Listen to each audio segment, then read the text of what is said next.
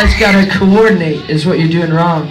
Just like Braveheart over here, and these guys are always coming over here, which is great, but I'm watching this guy over here, and he's only looking at you guys. And he picks you out the second you get on someone's shoulder. Now, over here, it's so quiet. This would be the place you guys should perform a little diversion, a little flanking action, and a little sneak attack. I guarantee you'll have more success. I watched Braveheart and Gladiator like 10 times. And this is your chance, because this is Crazy Angel. So what's the craziest thing you've done lately?